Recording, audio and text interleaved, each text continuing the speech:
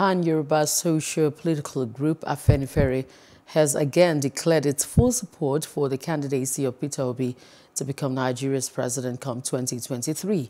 Leader of the group, Ayo Adebanjo, restated the group's position during a World Press Conference in Lagos.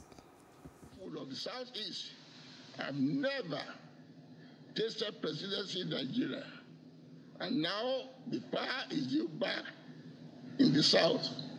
Equity demands that it be ceded to the Igbo. We cannot continue to demand that the Igbo people remain in Nigeria while we at the same time continue to brutally marginalize and exclude them from the power dynamic.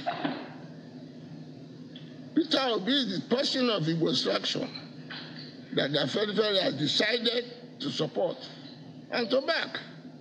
He is the man we trust to restructure the country back to federalism on the assumption of office. We will not compromise this principle of justice, equity, and inclusiveness because one of our own, Asiwaju Tinubu, is a frontline candidate.